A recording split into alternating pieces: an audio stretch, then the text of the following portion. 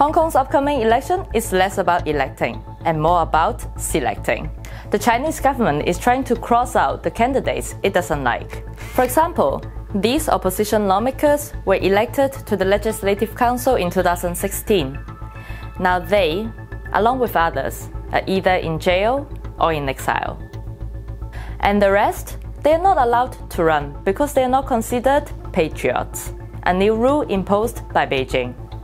Being a patriot in Hong Kong also means to be supportive of Chinese Communist Party leadership, not only over China, but also increasingly over daily life, society and politics in Hong Kong. So being a patriot also means being loyal to the Chinese Communist Party to a large extent. And to ensure that only so-called patriots can oversee Hong Kong, Beijing has imposed a massive overhaul of the electoral system. All candidates must be approved by a new 7-member vetting committee and pass a screening by the National Security Police. After the change of the electoral systems, the elections upcoming will be totally illegitimate. It has turned into, the parliament to be elected would have turned into a total rubber stamp of Beijing with no democratic element in it at all. Ted Hui was one of Hong Kong's opposition lawmakers. He's now in exile in Australia after Beijing imposed the controversial national security law. As a former legislator myself, looking back at the place where I worked and the chamber where I spoke and I fought for democracy with my colleagues, now it's no longer a place that belongs to the people. And so, of course, we have anger, like the Hong Kongers, how Beijing has ruined our limited freedom and democracy in the council. Hong Kong's leader disagrees. Carrie Lam, who is seen by many as Beijing's puppet, insists that the electoral changes can ensure the city's stability. What we are now seeing is deficiencies in the electoral system, which could be exploited by people, including some external forces. And this is only right in terms of political ethics. How could one who is governing a place who is not patriotic to the country? It is inconceivable. Hong Kong's legislature has never been fully democratically elected. Before the current changes, only half of the seats in the Legislative Council were elected through direct votes. But now, those seats have been further reduced. Under a quarter of the 90 seats will be elected through universal suffrage. Another 40 will be chosen by an election committee composed mostly of pro-Beijing, pro-establishment business leaders.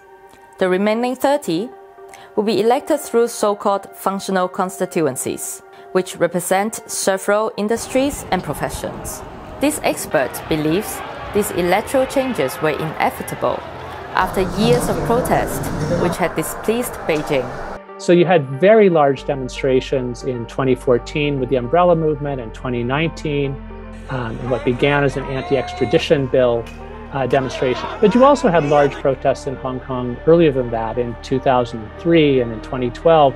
And I think what's important about the protests of some of those years is they actually got the government to reverse course on things. So Beijing, in some ways, the Chinese Communist Party leadership got frustrated with the fact that even though the local authorities were trying very hard to do things to stay in Beijing's good graces, that there still was more room for this kind of pushback than the Communist Party wanted to see.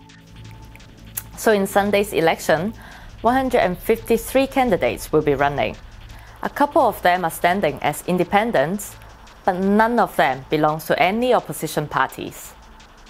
Some activists, like Ted Hui, are urging people to cast blind votes as a way to protest. Now the electoral system was changed so ridiculously, and it's meaningless for quite many Hong Kongers to participate in the elections as if it's real. It's illegitimate. And there's not many ways you can do it legally to mobilize people politically. So, but if you go to vote, and if there's a collective action of protest votes, I think that means something to the regimes, at least to embarrass them. And then it's also a clearer picture for the international community to see how angry people are. That's why I think it could be a good idea if at least some amount of people would do it collectively to cast a blind vote. But Hong Kong authorities have already been trying to prevent election boycotts. They've issued charges against people who call on voters not to cast ballots. That represents another way in which these elections are far from being free and fair.